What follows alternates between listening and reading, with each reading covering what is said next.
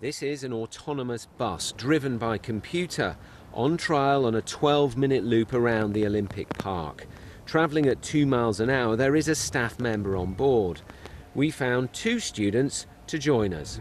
I think they're fantastic. I mean, you can see now we're moving incredibly smoothly at a decent pace. It's very safe, and the technology's there. It's brilliant. You think computers are better drivers generally than human beings? From this 5-10 minute trip, then yeah, probably actually. Yeah. London is seeing a number of trials of driverless vehicles. This is the one in Greenwich.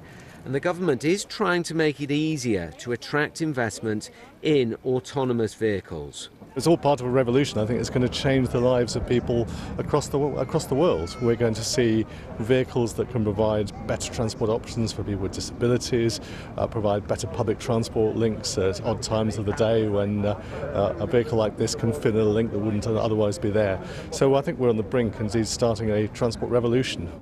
So how safe is this technology? It uses cameras and lasers to scan the road, but what if someone walks in front of it?